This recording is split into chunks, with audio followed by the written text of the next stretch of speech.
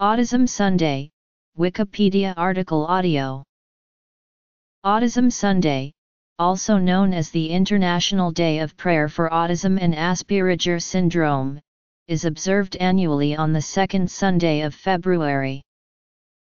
Autism Sunday was first held in 2002 during Autism Awareness Year in the United Kingdom. It was initiated by parents and carers Yvonne Correa and Cherika Correa, founders of the Autism Awareness Campaign UK. Parents of Cheiron, a teenager with autism spectrum disorder and a communication disorder, they urged leaders of religious organizations, churches, community groups, and world leaders around the globe to speak up for people with autism and Asperger syndrome. What started as a small acorn of an idea in their home has turned into a huge international event.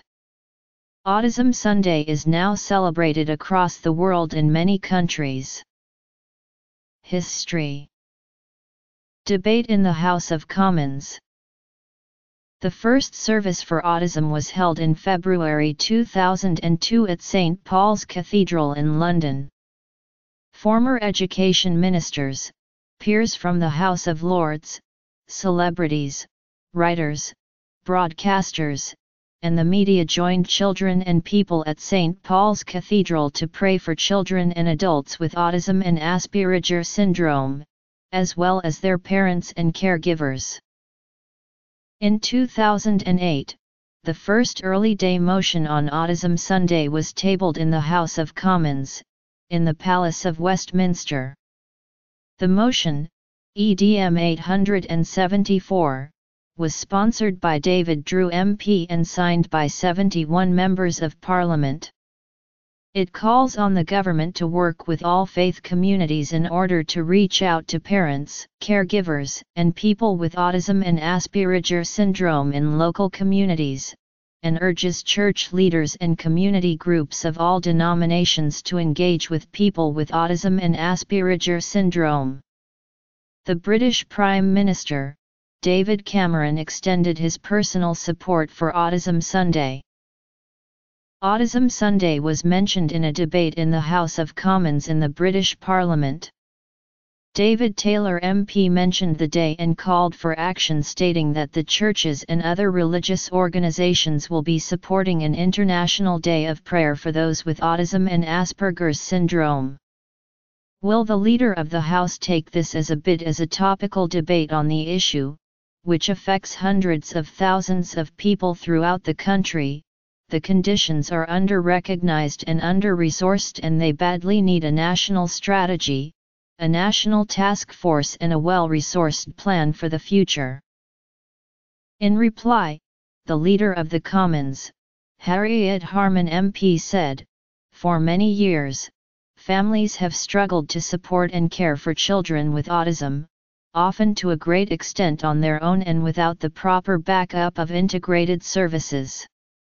There is now a great deal more awareness of the difficulties of autism and Asperger's syndrome, and a recognition of the importance of early diagnosis and integrated services.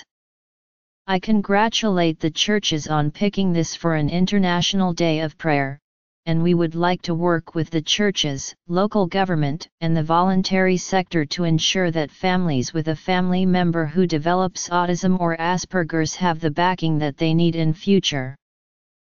Churches of all denominations around the world now honor the millions of people with autism on Autism Sunday, the International Day of Prayer for Autism and Asperger syndrome. Organizers estimate there are 60 million people with autism around the world. Campaigners have said that many suffer without proper public services in education, health specialist speech therapy, and respite care in several parts of the world, particularly in Africa and Asia. The credit crunch and the global recession, which hit many countries in 2008 to 2009, also affected the autism community.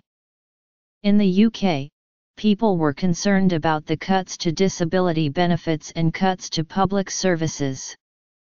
Homes were repossessed during the economic downturn, and some families below the poverty line had to choose between heating and eating. International Day of Prayer for Autism and Asperger Syndrome. World church leaders have been supporting Autism Sunday. Pope Benedict XVI told the organizers that he would be praying for the autism community on Autism Sunday. Some of the largest churches in the United States, including Rick Warren's Saddleback Church, have pledged to pray for over 60 million people with autism and Asperger syndrome on Autism Sunday. Support came from the Bishop of London in the United Kingdom, RT Rev. Richard Chartres. The organizers have urged parents, carers, and the worldwide autism community to use No Autism Sunday as a platform to lobby and campaign on the serious issues. Support for Autism Sunday 2011 came from the Chilean miner, José Henriquez, the 24th miner to be rescued from the San Jose mine. Henriquez was invited by U.S. President Barack Obama to address the presidential prayer breakfast in February 2011. He met Yvonne Correa and Cherika Correa, the founders of Autism Sunday in the UK, prior to his departure to Washington, D.C. They presented him with his first ever Autism Awareness ribbon. The news of the presentation was relayed by the media in Chile. José Henriquez released a special message in support of Autism Sunday 2011. Campaigners around the world organized an Autism Sunday Twitter storm to mark Autism Sunday 2011, to celebrate the lives of all people with autism.